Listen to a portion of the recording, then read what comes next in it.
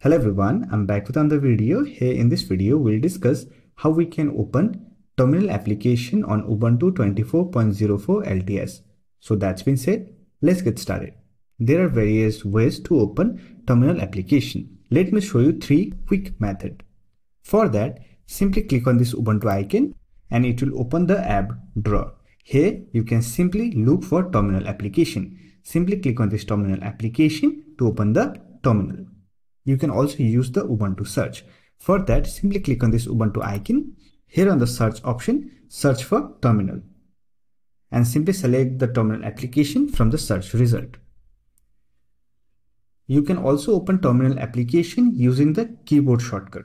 For that, simply press Ctrl-Alt-T and it will open the terminal application. If you want, you can also add terminal application to the dash. For that, simply click on the Ubuntu icon, look for terminal application, right click on it, then click on pin to dash and it will be added to the dock panel.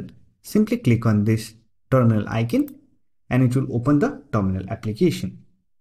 So that's it. These are the few ways to open terminal application on Ubuntu. I hope this video was helpful to you. If you found this video helpful, don't forget to hit that like button and subscribe the channel for more videos like this. Bye for now. See you next video.